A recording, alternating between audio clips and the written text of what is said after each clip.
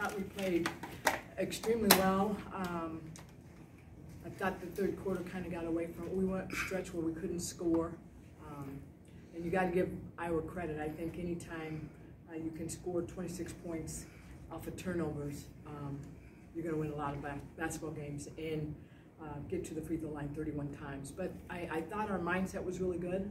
I liked how we defended. I thought our offense was pretty good early. So for the most part, I was pleased. We got to eliminate some live ball turnovers, and that will help this team continue to get better.